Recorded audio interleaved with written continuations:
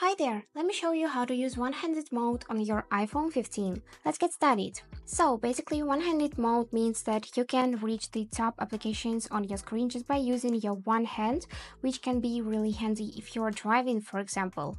And for this you would need to swipe down right from the bottom edge, but firstly we need to activate this feature in the settings, so let's do it.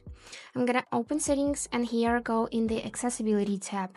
After this select touch, and you'll see this reachability feature. We need to turn it on, and now we just need to swipe down on the bottom edge of the screen to bring the top into reach, as I said before. So just swipe down like this.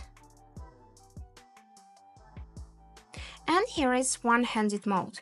So you can swipe left to see all of your pages and all of your applications and easily reach to the top ones.